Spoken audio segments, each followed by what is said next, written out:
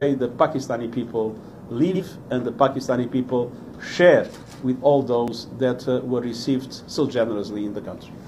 Thank you very much, Prime Minister. Thank you. Thank you very much.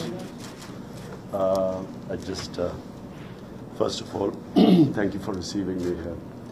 The object of my, especially coming for this session, despite difficult conditions right now in Pakistan, we're just emerging out of a crisis, economic crisis, was because I feel I had to come here, speak to you, that the United Nations must prevent an impending genocide that is likely to take place in Kashmir, because 8 million people have been put under curfew now for 55 days.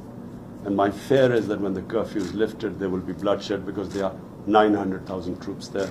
So it is easier to prevent a crisis. It's much more difficult once the crisis is full-blown. Then it is your options become very limited. So I hope to speak to you about that, Antonio. Pleased to meet you. Thank you, sir. Thank you.